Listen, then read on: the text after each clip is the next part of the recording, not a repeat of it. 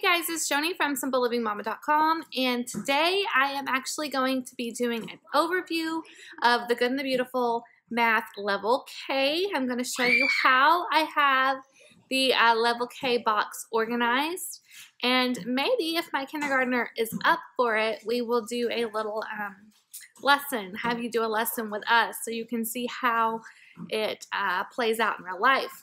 Now, please keep in mind, I am the mom of 6 kids, ages 1 to 10, so you can probably hear them in the background. I have tried to figure out a quiet time to do these videos, and my husband is really busy with work right now. So if I wait until I have a total quiet time to do it, it's probably going to be in a few months because I just don't have any quiet time going on right now. So please forgive all of the noise going on in the background. It's just my kids playing, and they're right here in my eyesight so I can see what's going on. But I'm going to go ahead and turn the camera around and show you guys Math Level K from the Good and the Beautiful. So here's Math Level K. Here is the math activity box, and it also comes with 2 course books. Now the Math K is right on grade level. It's a beginner math course. You can start this with a child who has very little math experience, and it is perfect for that. My 6-year-old is almost done with part 1, so we have had this curriculum for a while. He loves it. It's his favorite subject. We're about to begin part 2, but it's a full color math curriculum. I purchased this halfway through his kindergarten year because the math curriculum that I had purchased at first was just not working for us. He hated it. It was very boring. This is the exact opposite. So as you can see, here is the table of contents. They have their math education philosophy listed here.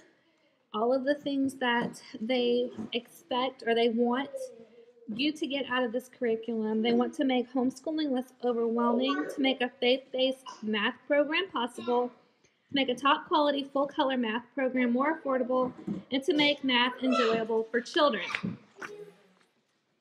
Also, to offer a balanced and traditional approach, to emphasize a strong number sense, to follow a to, with, and by teaching style. I really love this teaching style, and I'll talk to you more about it here in just a second.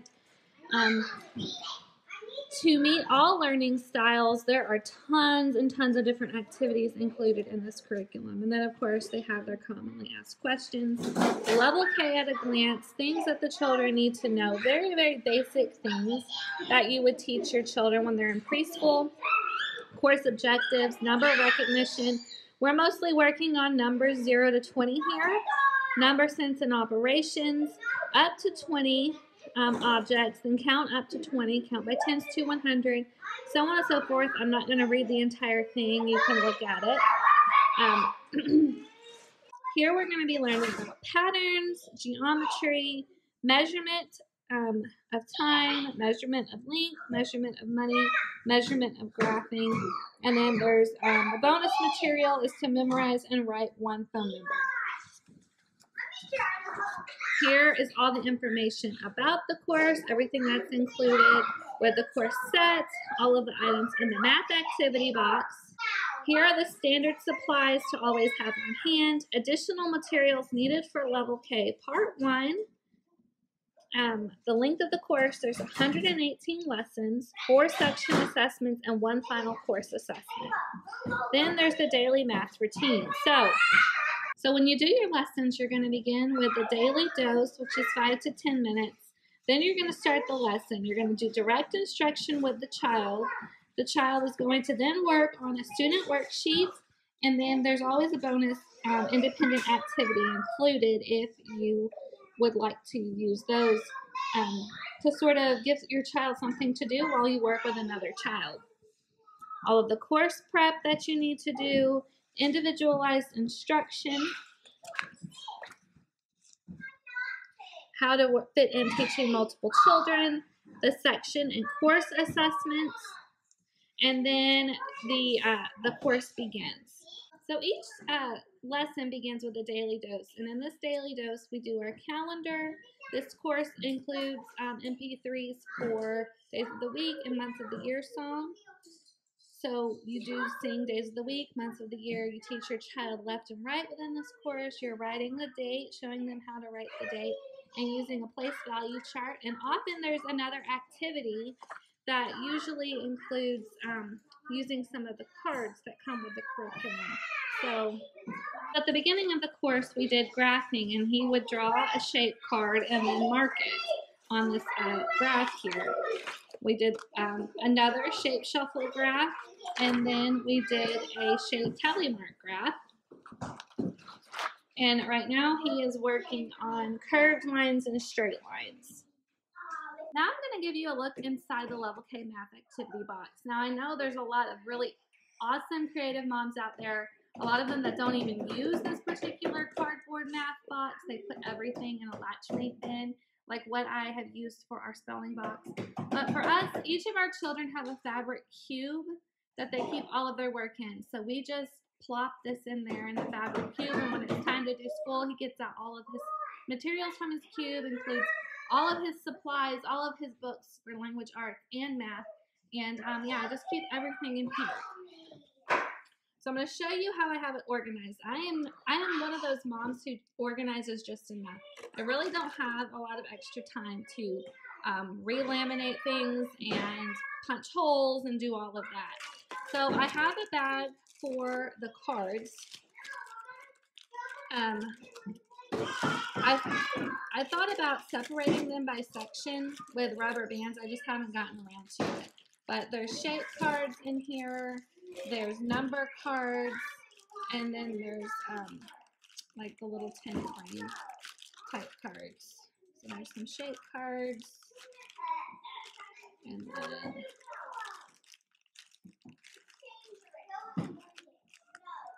those cards. So yeah, it's not the most organized, but it works for me. It keeps them all together, and it's fine.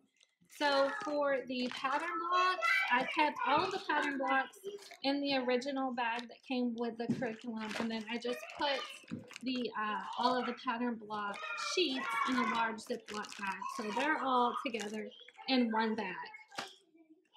I keep all of our place value pieces in an envelope. So whenever we need a new place value piece, I just pull out the envelope, grab it. Here's the Rick and Rack.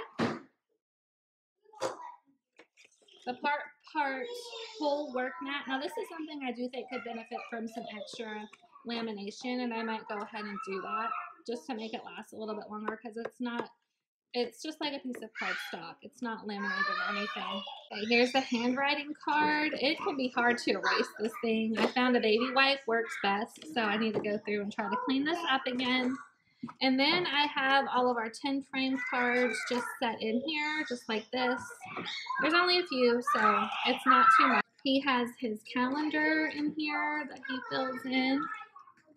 Our place value chart, I just have it set in here. So this is something that we're working on right now, so I just pulled it out of the book so that way it's just set in here and we can refer back to it whenever we need to. We have a ruler. I just have it set in here, an expo marker. All of our other standard supplies are in a caddy, so if he needs something like glue or his pencils or whatever, those are in a caddy. And a lot of times, instead of using a dry erase board, I just use paper. I do need to get a new dry erase board because mine have been jumped up.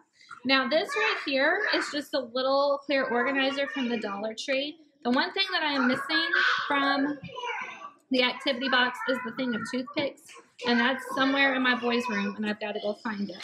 I've got our extra pennies in here, our 10-sided dice and our regular dice. All of the manipulatives I kept in the original bags. The only issue I have with these is they rip so easily. This one might not be ripped. Yeah, it's ripped over here.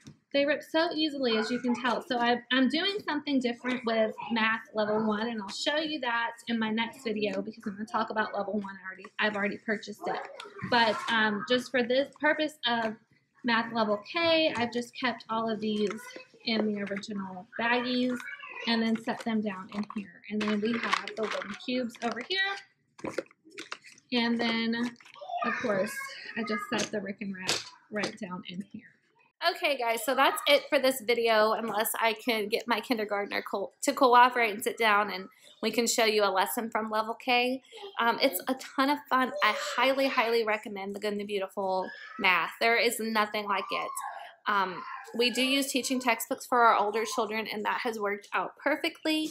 But for these younger years, when they need the hands-on manipulatives and the instruction, this is top-notch because it comes with everything that you need. There's no hunting down. Like in the past, when I taught my older children, I'd have to, you know, find all of the manipulatives myself and keep everything together. And with this, it just makes it so much easier for me because I can keep it all in one area, in one box, in my son's bin, and when it's time to do math, we can pull it out and get it done.